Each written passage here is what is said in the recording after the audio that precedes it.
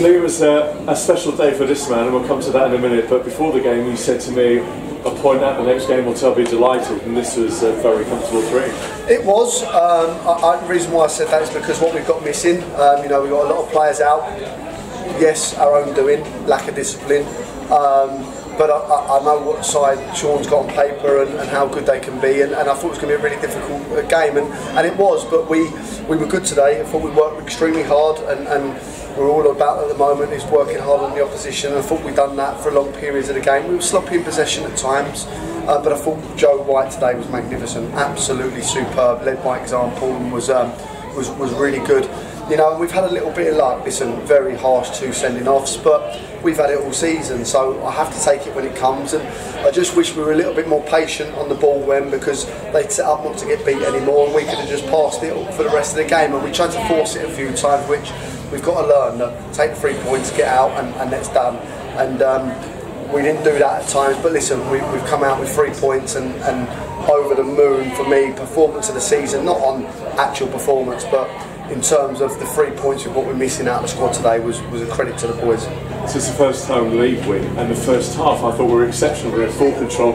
Were you disappointed we were only 2-0 up at the time? Yeah, I think we could have been 3 or 4. You know, they've had a couple of half chances, but Dante done ever so well in goal. I thought we were solid, and we could have had more, and probably should have had more, but we never. But the chances we took, and you know, to get 2-0 was good.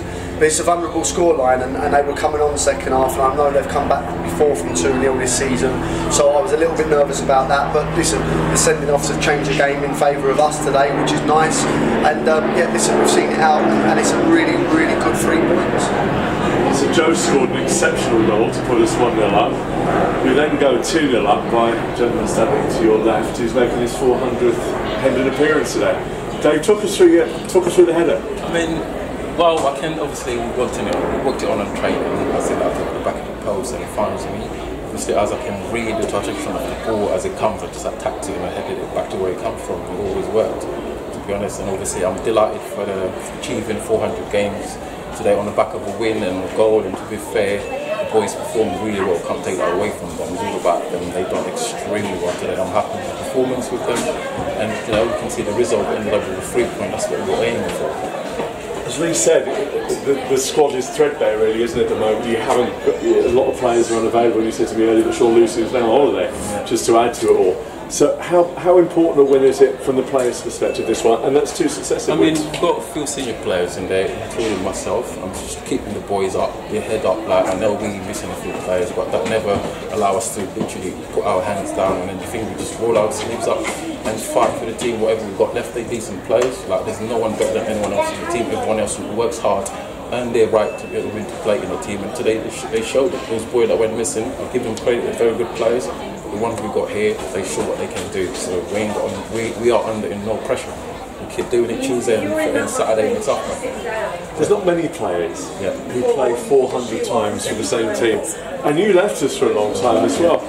It's an amazing achievement. Well, it is. I tried. I've been here for 10 years. Played a lot of games under Gary McCann, and today I'm here with Lee Allinson. Do you know what I mean? So I'm delighted to be here. I feel like home here is wonderful for me, so I'm happy to play every single game, and I'm looking forward to playing more games and more games. Hopefully I'll be healthy going forward. What do you say about this, man? Credit to the football club. I think the importance of David and Kieran Forbes and his football club, I don't think anyone will ever realise. They're a massive part of the project. David's probably played more games now than he has done in the last 4 years consecutively, and he's had some injury issues. He's got sore groins, he's got bad ankles, but he just gets on with it. And Kieran Forbes very similar, and I said to Forbes on Tuesday, and I'll say the same to David now, they're so important to this club. They are the people that we look up to as management team, to our players. They're the ones we rely on.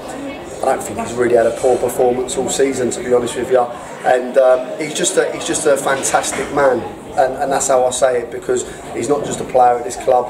He's someone highly thought of. He's a credit to himself. He's a credit to this club, and I'm very privileged to be working with him. I'm lucky to be working with him because I think a lot of clubs would want him, and he's done great. And I said to you the day I come into the club, he was the one I always wanted, and we've got him now, and he just buys in. You're 33 years of age, he's the hardest trainer at the football club. I'd have to calm him down at times because he's still doing runs at the end of the night when we're trying to tell him, listen, we've got a game on Saturday. But he leads by example. Kieran Forbes lead by example, and they're really important to this club. And David is I'm delighted for him there. The boys have just given him a clap. 400 games. That's a credit to anyone. And I promise you, the way he is and how fit he is, you can get 600, 700 at this club because he's that good. No, he's a credit, and I'm delighted to get the 3 points for him today, and it was for him because 400 is a lot of games, and he left the club for 3 or 4 years as well, so what a credit to him, and long may it continue. And a nice peaceful night for you. It was your wedding anniversary, I think, yesterday, and you can relax tonight as well. Yeah, nice, but we know what we've got to do, and we had a great evening on Thursday and welcomed Brian McDermott, ex-Reading manager, Leeds manager, ex-footballer should I say, and he sat us all down and had a great chat with us and showed us some new techniques and some new things, and that's what we're going by now. It's one game at a time. You know, we're looking maybe a little bit too much into the future, and one game at a time. We try and tick him off the best we can. We're not going to win every game, we know that. But we are going to win some games, we're going to lose some games, and we're going to draw some. So we mustn't get too high or too low, and I have to remember that myself, because last week was hard.